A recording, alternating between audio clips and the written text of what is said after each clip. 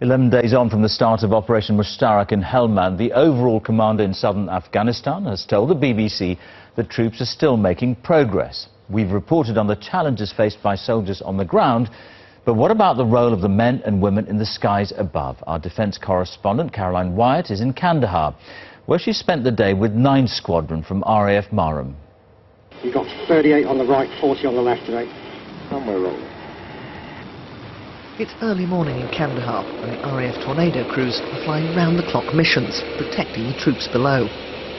In the skies high above Helmand, Tornado pilot, Flight Lieutenant Scott, and navigator, Flight Lieutenant Napton, are on their first sortie of the day. Weather for the rest of the week, it's a bit of instability creeping in. It started with a weather briefing before they run through what their tasks will be. Their main role, offering close air support to NATO forces on the ground, anywhere in Afghanistan. At the start of Operation Mushtarak, they flew in 1 week, the same hours they'd normally fly in a month. It's what we trained to do, so to actually get there and achieve that end result of doing it for real is quite rewarding.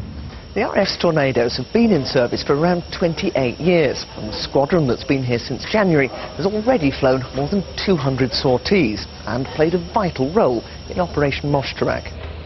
On one mission, 9 Squadron's commander had to locate and then bomb a Taliban rocket position to help soldiers under fire, using the Tornado's sophisticated camera pod to find the target. We had intelligence that there was a rocket pointing at them about a kilometre north of the village. We put our pods down onto the ground, located the rocket, and after 15 minutes of going through the targeting process and then actually ascertaining there were no civilians in the area, we destroyed the rocket. This was the moment of impact, filmed from the Tornado, flying at 7 miles a minute, thousands of feet up. But such footage, usually classified, isn't just about dropping bombs. The Tornado crews spend up to a third of their time using the plane's cameras to film intelligence material, showing exactly what's happening on the ground.